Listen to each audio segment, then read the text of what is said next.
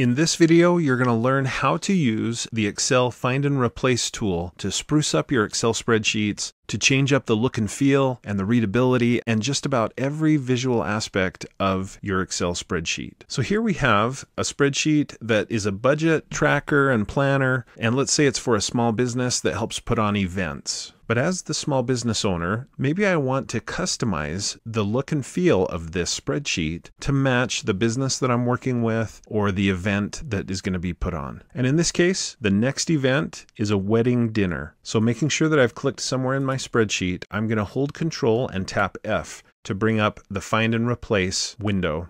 As you probably already know, you can use Find and Replace to either just find certain things. So I can type here, let's say chairs, click Find Next, and it found that in my spreadsheet. So that's one way to use this. You can also click here and do a Find and Replace. So I could find chairs and replace it with something else. In this case, how about instead of just the word event, maybe I want to replace that with wedding dinner. I'll click Replace All, and now every instance of the word event has been changed to wedding dinner, making it much more specific. It changed it here, it changed it here. It may have changed it in other places as well. Notice though that it did not affect the name of the tab here or the spreadsheet name. So I could change that manually, just double clicking and changing it. Now in this video, I'm not focused so much on finding and replacing words or data, numbers. Instead, let's move beyond that.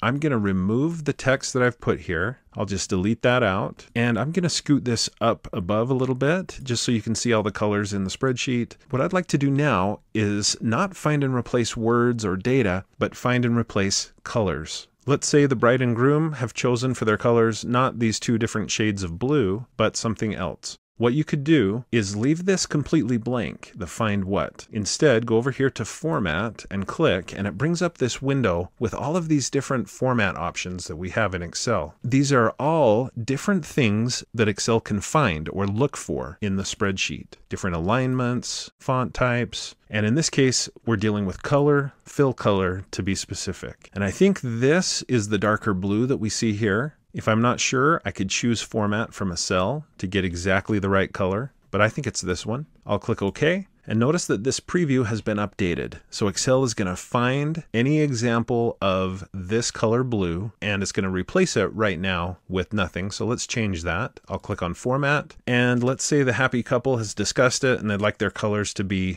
bright orange and yellow. So let's start with bright orange. I'll click there, click OK, and then Replace All. All done. There were 63 replacements made. Now, it may not seem like 63 changes were made there, but it really was 63. Why is that? Well, because each of these, in some cases, is a different cell, and so changing the color of that cell is one change.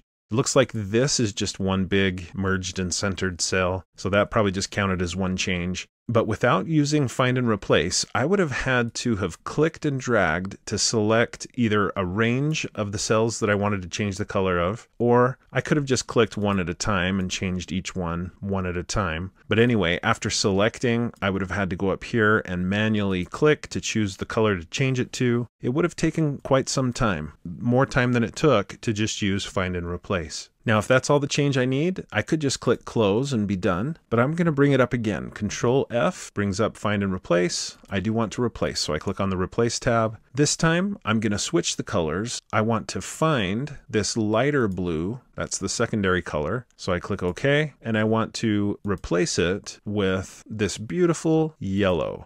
So I select it, click OK, click Replace All, and again, it worked great. All done. We made 15 replacements. I can click Close. So now the happy couple, when I send them the wedding dinner expense list, they'll really be pleased to see their wedding colors in the spreadsheet. Now I want you to know that this would also work for font colors. So if we look at the font color for this text here, I click on the cell, I go up here to the font color. It looks like it's not quite black. It's like a dark blue. Well, if I'd like to change that, again, Control F, I'll go to Replace. Now it's very important that as I make additional changes to this spreadsheet, that I watch out for the selections that I made in the past. So I just recently put these colors in and made that change. I need to watch out for that. I need to clear that out. So I'm going to click here on Format, and I'll choose Clear to get rid of that color choice there, because this time it's not about the fill color, it's about the font color. So I click on Font, and I'm looking for a very specific font color. It's this one here. I click OK, and I want to replace it with a very specific font color.